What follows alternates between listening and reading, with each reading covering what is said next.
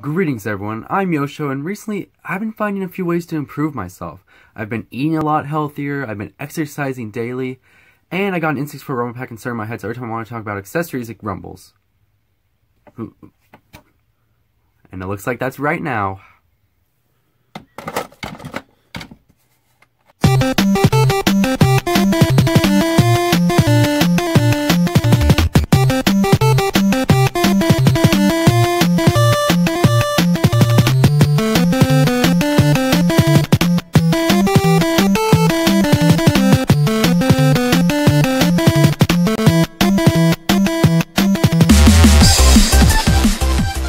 Now I'd like to think that I wouldn't have to give an introduction to the Nintendo 64, but for all the 1% of people who don't know what it is, it's one of Nintendo's best consoles, in my opinion anyway. Released in 1995, the N64 was set in stone to have the idea of 3D platformers. Games like Super Mario Odyssey and A Hat in Time probably wouldn't exist without this thing.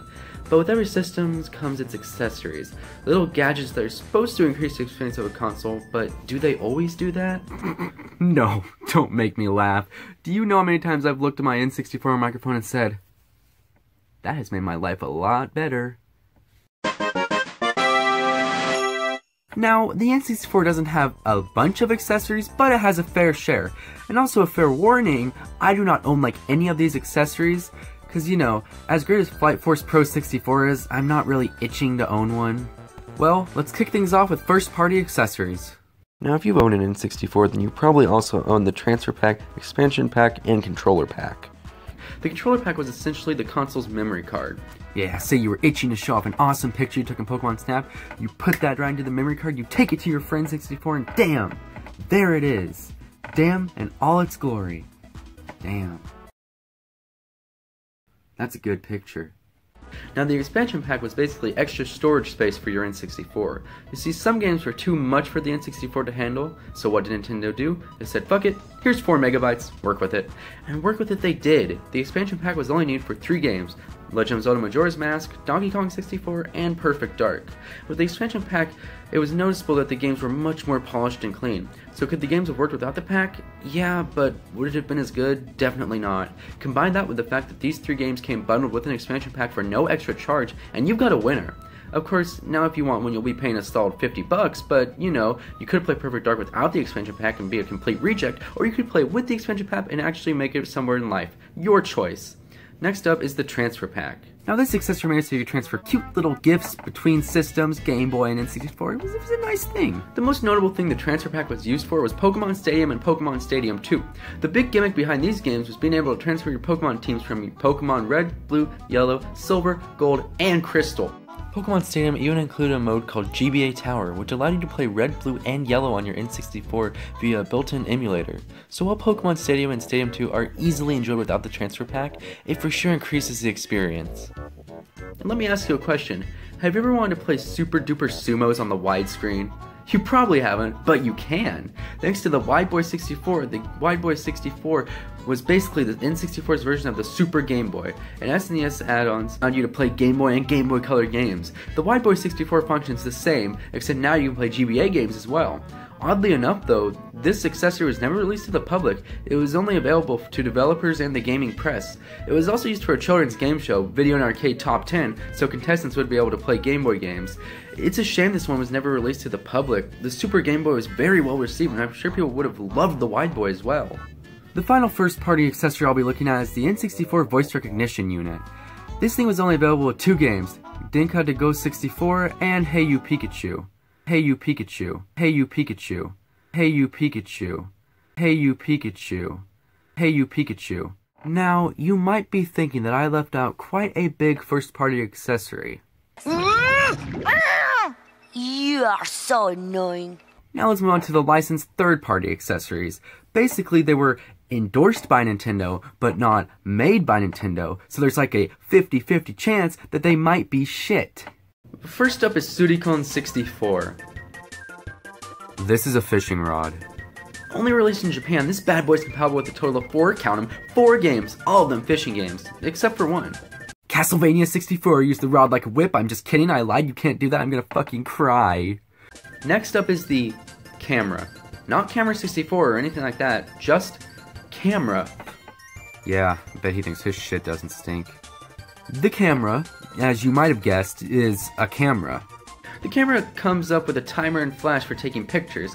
Oddly enough though, this didn't hook up to the console at all. It was a real camera that you could take with you anywhere. It had an N64 logo on it and it came in different colors such as blue and orange. Gosh, that would be such a big flex. Everyone's on vacation with their normal boring cameras and you pull out your N64 camera to start snapping pictures. Oh hell yeah, I love that quality. And now, welcome to the third-party accessories not endorsed by Nintendo.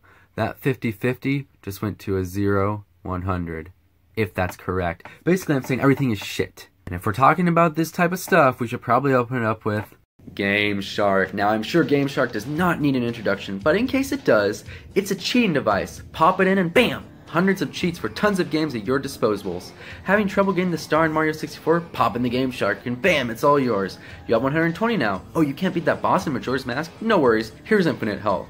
Now, while Game Shark is a fun distraction, I think that it should really be viewed as, if you're using it to actually beat the game, then you aren't appreciating all the hard work and dedication that the developers put into the game. Using Game Shark to beat a game is like trying to compare Mario Kart Wii to Mario Kart Double Dash. You shouldn't even try. Next is the High-Res Pack. This accessory is basically a cheaper equivalent to the regular expansion pack. This add-on was developed by Mario, swing your arms from side. Mad Cats! I'm sure everyone knows what Mad Cats is, but if you don't, if you've never owned a Mad Cats item in your life, they are essentially the most popular third-party makers. They make a bunch of stuff, cheap stuff that just dies in no time. I used to own a Mad Cats controller that just stuck all the time. It was sticky, and did I mention that it was sticky? It's weird how we all don't like Mad Cats, but growing up we probably all owned a Mad Cats accessory at some point. Whether it was a memory card, a controller, you probably owned something. But back on topic, the High-Res Pack, as I mentioned, it was a cheaper solution to the expansion pack. Now, on the surface, this sounds like a good idea until you realize that 1, every game that needs the expansion pack comes with an expansion pack, so why even bother making a copy of it when it already is bundled for free with the game that's required to use? Second of all, the High-Res Pack was known to overheat quite frequently and could cause damage to your console. That'd be quite the sight to withhold. You're just chilling on your couch, all of a sudden your system and TV just fucking catch on fire. Wow, these graphics are amazing.